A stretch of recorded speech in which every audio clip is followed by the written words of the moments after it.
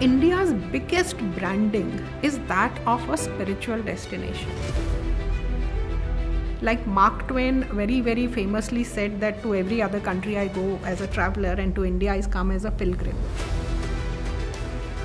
Do you think ancient Indians had engineering skills? And obviously people think no, they did not. And I always put a picture of either Brihadeshwara temple in Tanjore or Kandariya Mahadev temple in Khajuraho and ask them, this has been standing for more than 1,000 years. With all your technology, with all your machines, can you recreate it?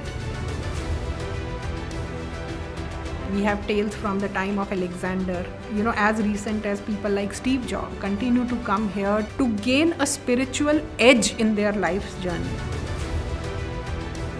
See, feminism in India is rooted in the Shakti worship or in the concept of Shakti. We've always believed that Shakti is a part of every woman. We also look at India itself as mother.